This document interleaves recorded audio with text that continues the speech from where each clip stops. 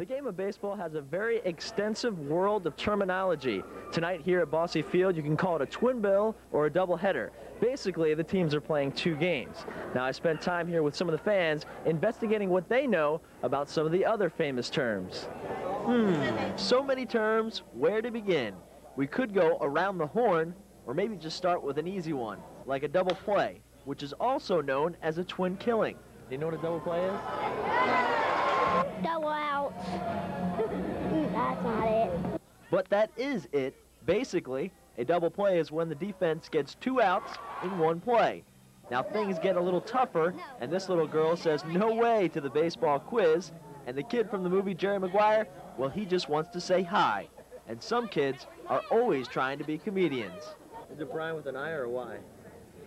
A B. A B. So what about our next term? A can of corn.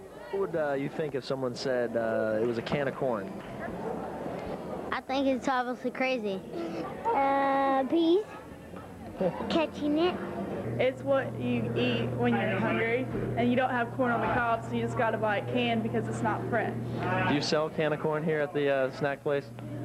No, but we sell ices that, you know, cherry, it's close, it's vegetable fruit. That's not even close, but Tyler and George come to the rescue. A pop pie? It's an easy pop fly, I think. And let's see the last one I can think of here. What is a grand salami? Grand salami? Is that where you hit the ball to, like, you get a single, a double, a triple, a home run? Do you sell grand salamis at concessions? I guess it's a hot dog then. Everybody's on bases and they hit it and everybody gets home. That's right, Brandon. A grand salami is a grand slam or a home run with the bases loaded.